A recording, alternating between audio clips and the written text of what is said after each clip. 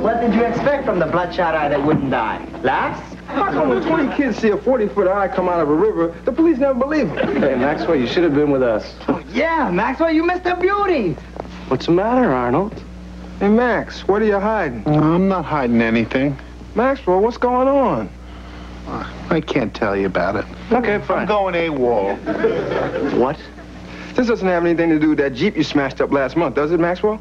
No, but that was the start of it. I tried to raise money to pay for the damages by getting into a poker game at the Rusty Spur.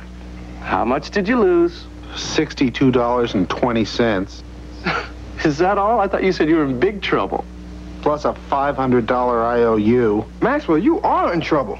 Ooh, you're right. Those guys play rough. Private Campbell only owed $90. What happened to him? Well, we'll know a lot more when they take all those wires out of his jaw. That's it, huh? I'm leaving. We're not going to let you go AWOL just because you got mixed up in some crooked poker game. Crooked? How do you know it was crooked? Oh, come on, Maxwell. That deck had more marks on it than a Chinese postcard, brother. People like that should be deep fat fried. You told Major Hawkins I wanted to see him? Yes, he'll be right in, sir. Good. Take a letter, Corporal. Mr. and Mrs. Glenn Campbell, 28 Geronimo Way, Phoenix, Arizona. Dear Mr. and Mrs. Campbell, as your son's commanding officer, let me just say that we here at Camp Tar Creek do not condone curd games. Curd game, sir? How do you spell that? C-U-R-D. It's right here in their letter. I believe they're the traditional games of the fig harvest in the Middle East, played by groups of warriors on horseback using long bamboo sticks and a small pig. I see. The warriors are called Kurds, hence curd games. Fascinating, sir. Oh, thank you, Corporal. Come in, Major. Be with you in a minute. Thank you, sir. I want to thank you for your patience, and may I assure you that henceforth, no one under my command will participate in curd games without protective headgear. Yours, et cetera, et cetera. Make sure that goes out in the morning mail. Yes, sir. Curd game, sir? Very dangerous, Hawk. Private Campbell had his jaw broken playing it. He did? His parents wrote to complain. Here, you can read their letter. I seem to remember reading a dandy write-up on the Kurds in an old issue of the National Geographic. I think the games are played at twilight on the final day of the fig harvest. Sir, It's played by 3 teams, 48 men to a side, with no timeouts. it's card games, sir. The winners, of course, get to roast the pig over the bamboo sticks, while the women of the tribe sing the traditional victory song, which, if I'm not mistaken, goes... Sir, it is card games. The A is a little funny, I grant you. But it's card games, all right.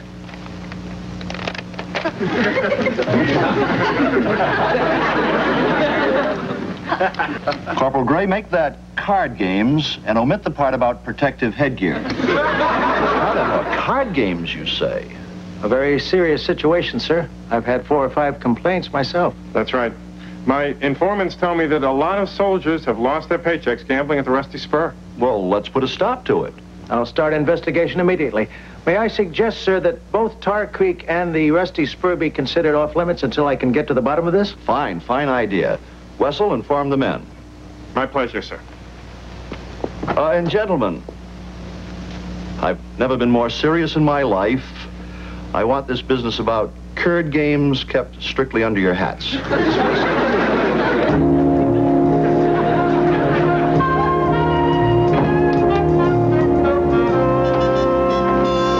on, Val. 1 hour's long enough for any man to get dressed. You're not just talking about any man. You're talking about Dealing Dan, the gambling man. You look like a string bean from New Orleans. Guys, I appreciate what you're doing.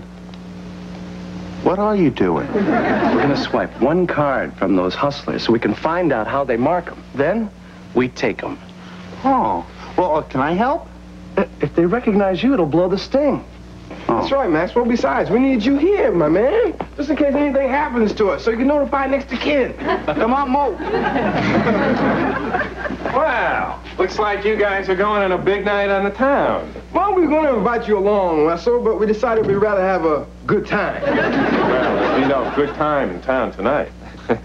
Colonel Clapp has ordered Tar Creek and the Rusty Spur off limits. Off what? Limits.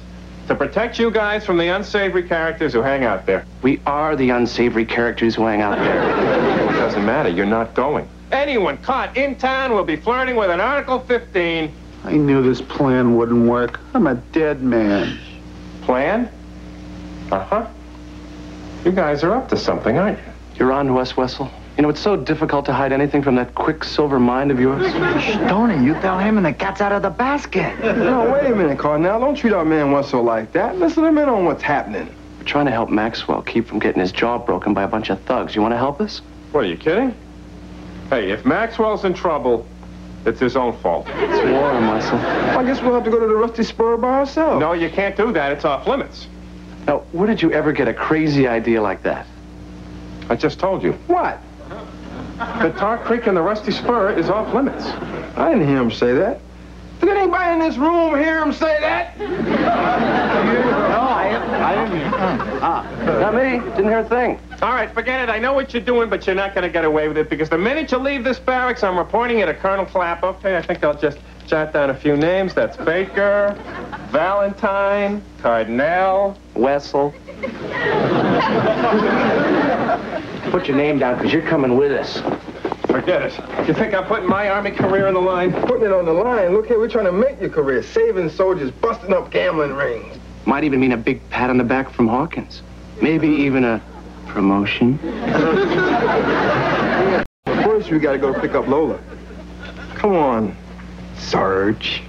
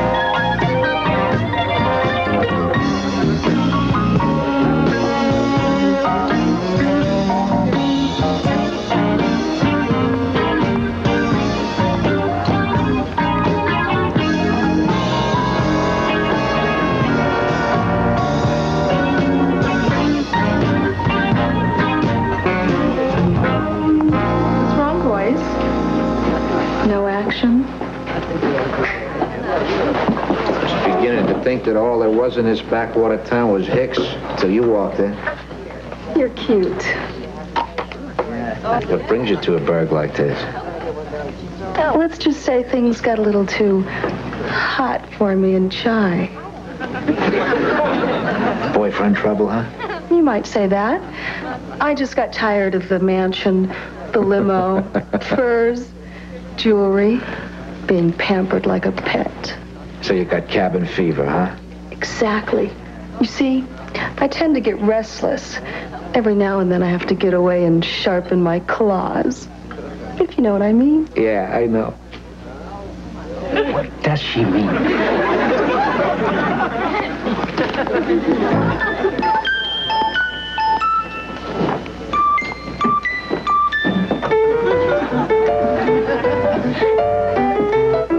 How did you find me? Are you kidding? It was easy for the weasel here. We've tracked you through every sleazy motel in the Southwest. That's right, you changed your name, but you didn't change your perfume. Louise here has a nose of a hawk. Isn't that the eyes of a hawk? That too. Card, doll. For God's sake, no more killing on this trip. What? Don't argue with me. No more killing willy-nilly. He killed willy-nilly? Gee, I kind of like the way he's saying it. Watch Louise. He gets a little nervous. Yeah, I can see that. For your own sake, leave well enough alone. I can take care of myself. I see here that you boys indulge. Yeah, we've been known to. Are you going to be in town tomorrow night? Could be. How about you? Could be. Wouldn't mind wagering a few pesos before we go back to the Windy City. Chicago?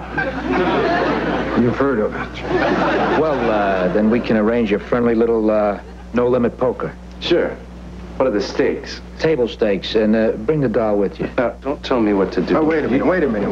We'll be there and we'll bring the lady with us. Get out of here. Just make sure you bring plenty of bucks. Let's go, Weeze.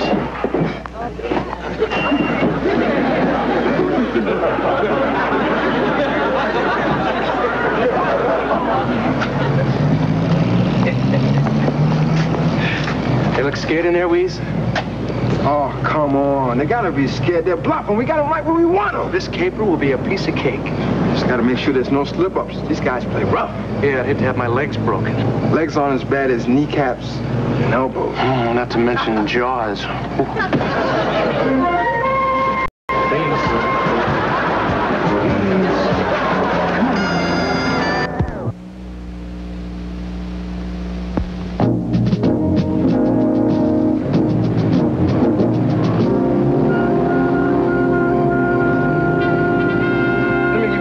Of my ill-spent youth. Baker, you have an ace. Maxwell, you have a king. Cardinal, you have a 6. And myself, the master dealer of all times, has a 10 of clubs. Thank you. That was great. How'd you do that? It's called the old four-corner peak. Why do they call it that? Because one of the corners is always peeking out, and that's the corner that you read. You mean you can tell what card I have by reading the back? Precisely, my man. Precisely. Baker, you have a king. There's a 7. There's a deuce. And myself, the master blaster, a queen. Now, we spent all day fixing these cards with the identical marks that the crooks used. That's right. So when they look at the cards, they'll think it's a 4, but us, we will know it's an ace.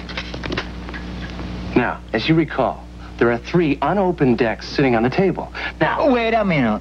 Not so fast, Slick. If the cards were unopened, how did they mark them? Observe my skeptical Peruvian friend.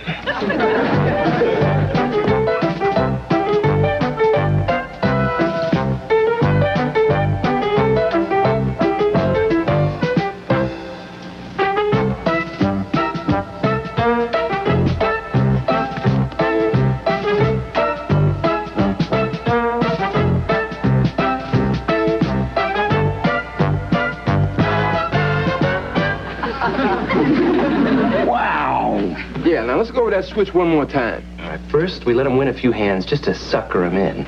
Then I'll order a new deck. Tony will order a drink and he'll spill it. And in the commotion, we'll switch our deck for theirs.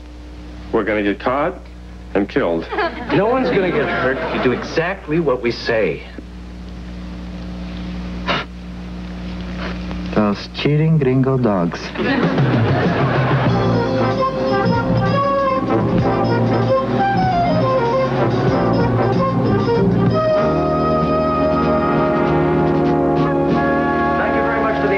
Captain. Bye. Another confirmation, sir. By gosh, Hawk, this is bigger than we thought. You know, according to this computer readout, they've been running that crooked game everywhere in the country between Fort Benning and Fort Bliss. It's always the same M.O. They show up on payday, bilk our men out of their money, and then move on up to the next post. Scoundrels. You know, I can relate to that, Hawk. When I was a young man, there was a gang of ruffians who used to stop me on the way to my cornet lesson and cheat me out of my snack money. Really? Yeah, they put my cornet out in the middle of a busy street and make me bet that I could rescue it before a car ran over it. That's really interesting. To this day, I shudder when I hear the sound of a bus horn. Yeah. Well, they really made a mistake this time, sir, because we've got them in our own backyard. The same ruffians who took my cornet? No, sir. The gamblers. Oh, that's right. Well, why don't we have them arrested and put behind bars where they belong? Not so fast, sir. I don't want these babies slipping through my fingers when I'm this close to them. Oh, that's right, Hawk. Let's not take any chances. This one's for every fighting man and woman in America. We'll go and talk to the men, see if we can get some positive identification, some hard evidence, and then we'll make our move. Right.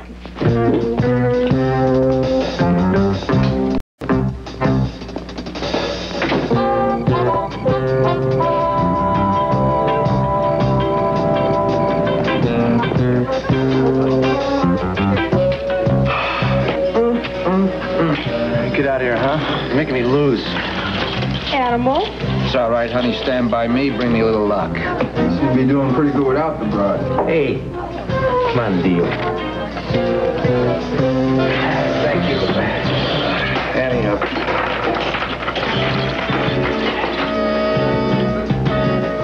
Things going as planned. Val and Tony lost the first 15 hands. Over. 15 hands. I'm glad to hear things are going so well.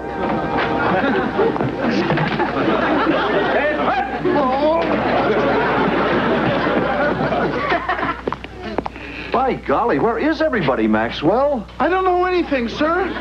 May I, sir? Oh, certainly. Stand at ease, Maxwell. I am at ease, sir. Corporal Wessel. Oh, he's not here, sir. Ah, and Baker, Valentine, Cardinal? Oh, they're probably with Wessel, sir. That's odd. I didn't know those men hung around with Corporal Wessel. They don't, sir. Maybe I've taken the wrong approach. Now, you answer me, Private. Were you ever involved in that poker game at the Rusty Spur? Yes or no? No. Yes! Yes, but I only did it to raise money for the Jeep I wrecked. But you were there. Yes, sir. Can you describe the gamblers to me? Oh, gamblers. Well, there were two guys. A mean guy and a meaner guy. If they don't start winning soon, they're going to have to bet the Rustiest Spur. Maxwell? Can you read me? Hello, Maxwell. Yes, Cardinal. I can read you loud and clear. Mr. Hawkins? Sorry, wrong number. Cardinal! Cardinal! I'll tell you on the way. I don't know anything. I think you guys are on a major losing streak. Major. Maybe it's time we change the deck, just to change our luck around. Hey, that's a $300 suit. Clumsy. Stay with. Okay, fellas, to play with these. Thanks, Wessel. You guys are in the big leagues now. I'll deal with you.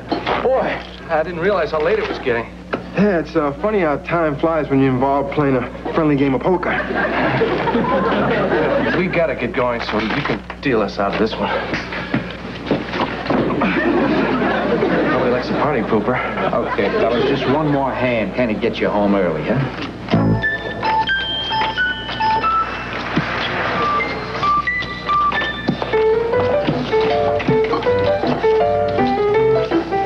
Annie up. Cards. One. I'll play these. I fold. I call and raise you 100. All right. I'll match that, and I'll raise you with this 500 I owe you. I don't know. I can't cover it. I don't have enough cash. Hey, no problem. Cover with the chick. It's okay with us if it's okay with her. Yeah, it's okay with you. Sure, why not? Okay, I will call. By golly, you were right, Hawk. There they are playing cards. Full house. Kings over threes. See what you got. 2 pair. Both aces. Wait a second. I dealt you 2 aces. Where'd you get the other 2? What's going on here, Cardinal? Oh, you should have seen it, Major. Valentine and Baker just as slickered these crooks out of everything but their socks. If you're gonna mark cards, you best learn how to read them. How'd you like to read through a punched eye? Oh, yeah? You're dealing with the hands and feet of death. You're after dealing with a man who knows Taekwondo. It's very nice.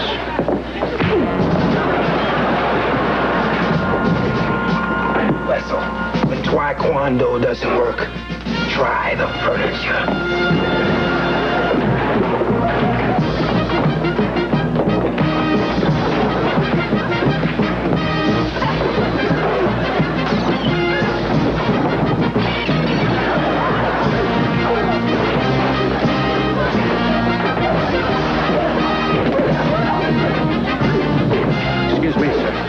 in hot?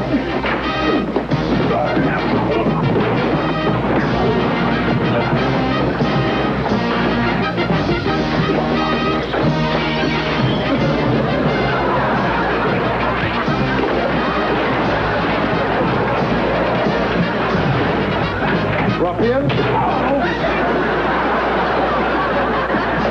Thank you, sir.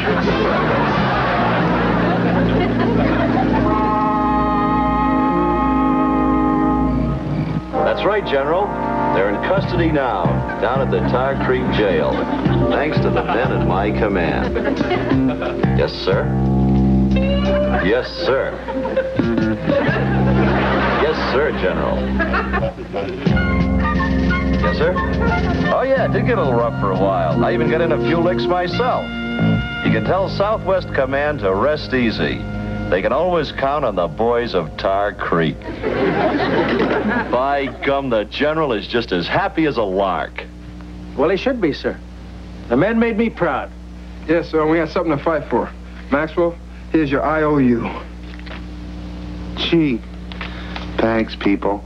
And, Wessel. That's Wessel. That's right. I just wanted you to know that we couldn't have done it without you. There's one more thing. Tonight was the worst demonstration of self-defense that I have ever seen. Well, sir, we were just getting started when you jumped in. Well, all you men will report at 0600 hours for an intensive course in karate, judo, and other lethal forms of hand-to-hand combat. By gum, I'll join you myself. I think that barroom brawl gave me enough confidence to take up the cornet again.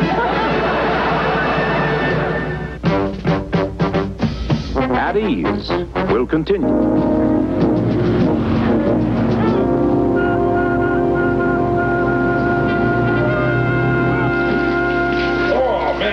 You, but I'm wasted. Yeah, I haven't been this tired since I was a referee in a tag team mud wrestling contest. I feel every bone in my body. You can see every bone in your body. That Hawkins is something else, man. I didn't know there was so much to that karate. Kicking, screaming, jumping. I tell you, the man's incredible. Yeah, I know it. He really is. He's amazing.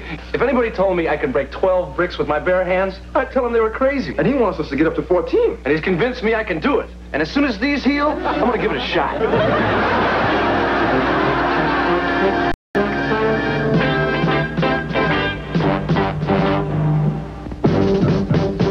Tomorrow, 2 teenagers die, and that could be just the beginning unless T.J. Hooker can stop the traffic of bootleg booze.